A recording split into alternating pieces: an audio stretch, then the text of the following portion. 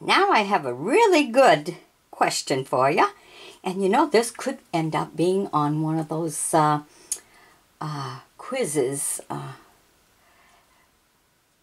See how much people know and everything. This is a real good one. It says airmail on it. Is this really a stamp? You know, one of the quiz. You know, Philantelist quiz. All right. It's different, definitely from a different country and everything. But I wonder if this is really airmail. It says second, but it says airmail on it. And it was with a bunch of stamps. That's the part that makes me wonder. Because I bought a bag of stamps and everything.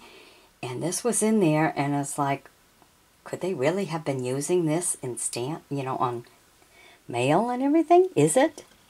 Because it's got, you know, that coating on it. You know, with those lines. It's a little bit 3D here. And stuff. And I guess you would just peel it and put it on. They're unused. So we have this one.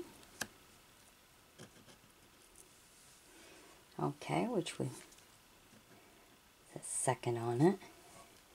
Then you go down to this one here. Look at that. It's like 25 cents. Look at that. Again, it gives you that 3D kind of look.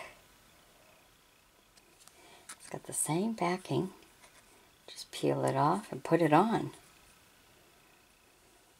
Maybe they're just fun stickers. I don't know. But they were with the stamps. And then we have the other one right there. 30.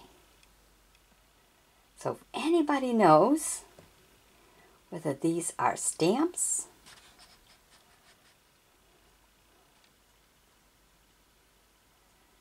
or just play stuff for kids. Definitely interesting. Look at that. Alright, hope you've enjoyed my bringing it to you. Be sure to sub me. Excuse me. Join me as a friend. And pass the video around. Maybe somebody will know.